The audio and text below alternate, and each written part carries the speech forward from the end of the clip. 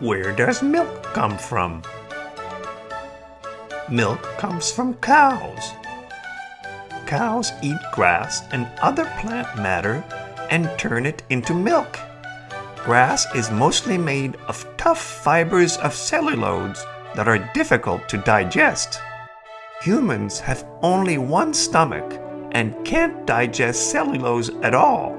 Cows have 4 stomach compartments, but even they can't digest the cellulose and grass on their own.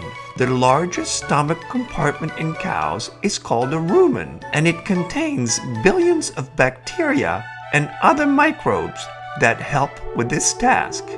These microbes produce enzymes that break down the cellulose and the grass into sugars and fatty acids. The microbes also produce a lot of methane gas as a byproduct.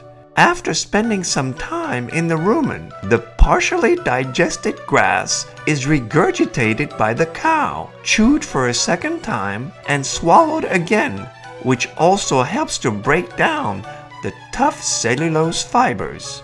A cow spends many hours every day chewing this way.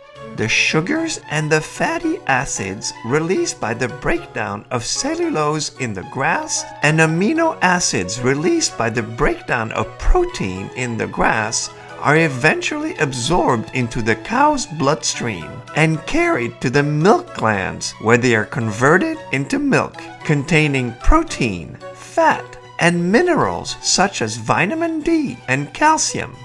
Then the milk is stored in the cow's udders until the cow is ready to be milked.